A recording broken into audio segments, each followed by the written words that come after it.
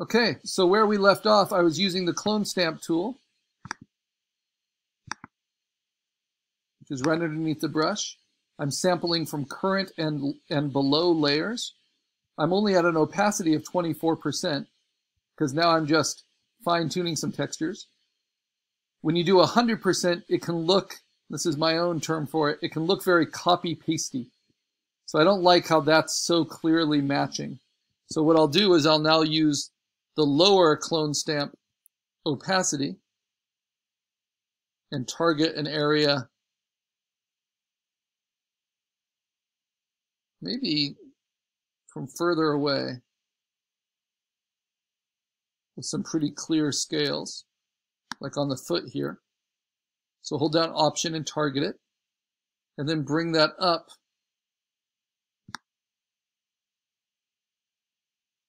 and paint it over the top of these scales.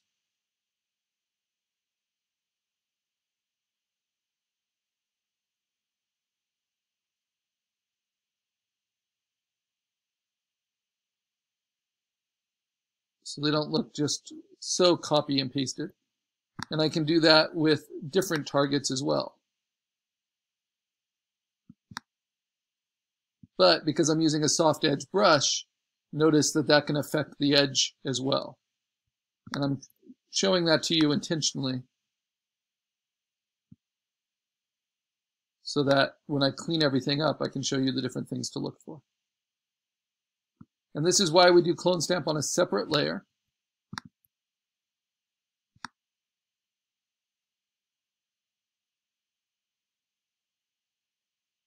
Because as a separate layer, we can always erase away from it if we need to, if it gets overdone.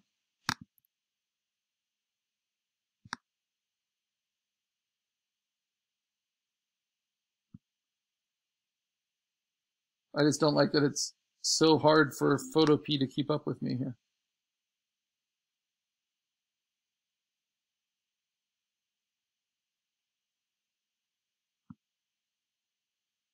But you can really see how it helps to transition between surfaces.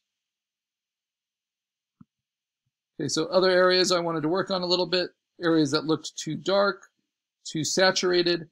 Instead of trying to work with the color or even working with dodge and burn, I can just use clone stamp a little bit to knock them down. Like the shadow behind the leg there.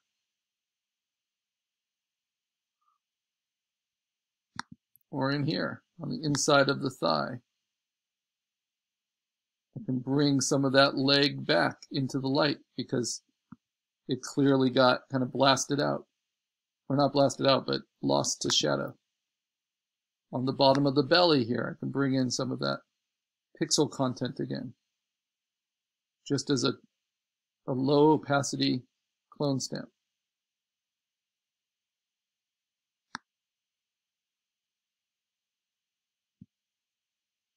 But I might have overdone it there. So remember, that's why we do it all on one layer. So now I can take my soft eraser at a low opacity and kind of erase that shadow back out. So these are all just final touches.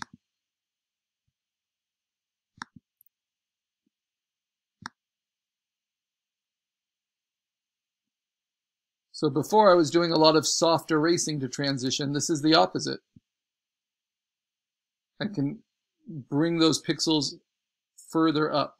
And then I thought that this transition was a little weird. So I'm going to take some of these pixels. And you can see how the gray or the checkerboard is actually coming from behind it a little bit. So I actually want to clone stamp at 100%. For that part of the back to make sure that I don't have any part of my creature that's still transparent.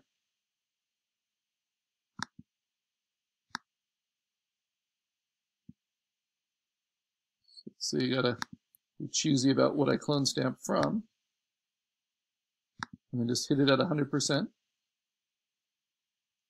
And then I can go back to low opacity to adjust some of the colors and lighting.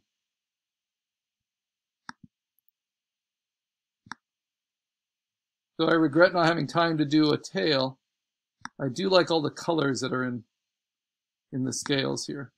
That's a lot of fun. And then this scar is annoying to me, so I want to bring some of this other content to cover that highlight.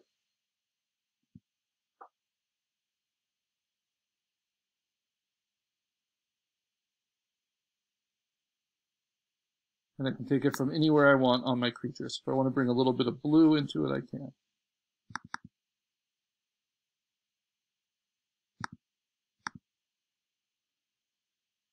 And if I think I've done too much, then I use my soft-edged eraser.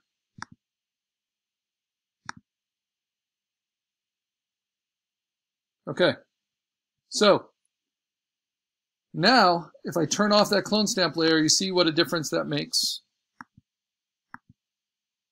It addressed a lot of the issues. I might see some others. And you can do this endlessly, right? We're trying to teach you the tools without getting too obsessive about it. I'm just going to soften the shadow here. But the problem with it is that it also is extending beyond our edges. So if I turn on the white background, you'll see that my edge is no longer super crisp. So how do I get back to that crisp edge? Well, this is a technique we'll be practicing.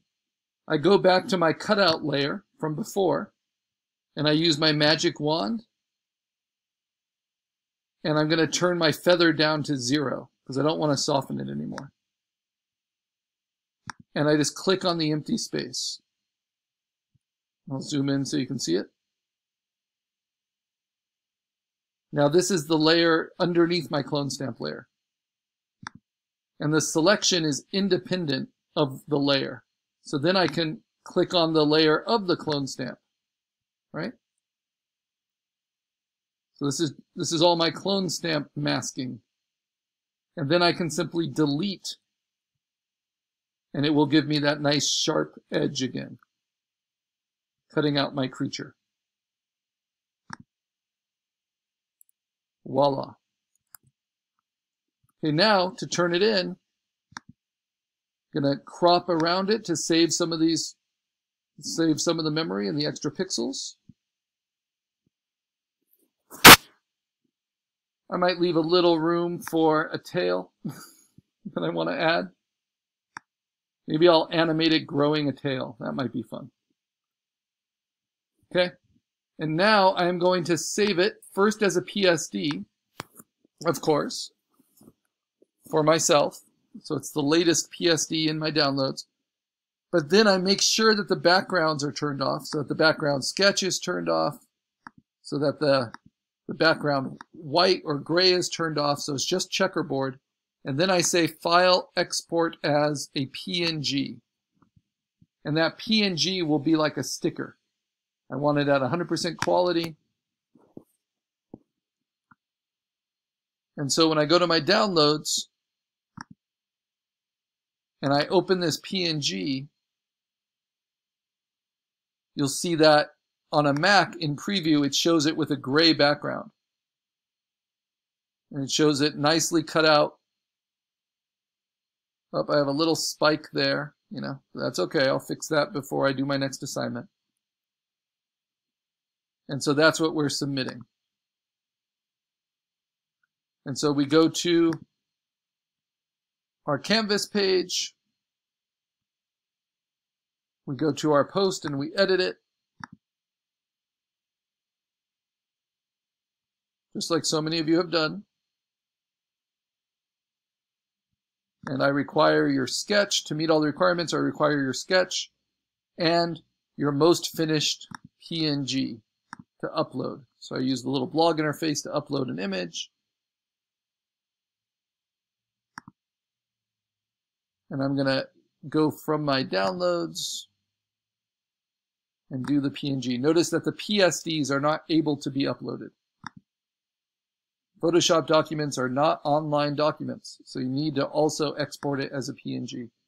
And then I'm going to shrink it down so it fits within the window a little bit better, because these are big files.